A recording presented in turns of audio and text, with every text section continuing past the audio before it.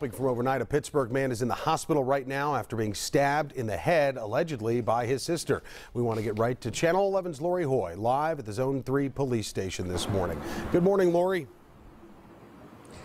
Good morning, Joe. Well, we've learned from Pittsburgh police that the brother is hospitalized in stable condition this morning. His sister is now facing charges. Zone 3 police responded to a domestic dispute call between a brother and sister just before midnight here on Wilbur Street in Knoxville.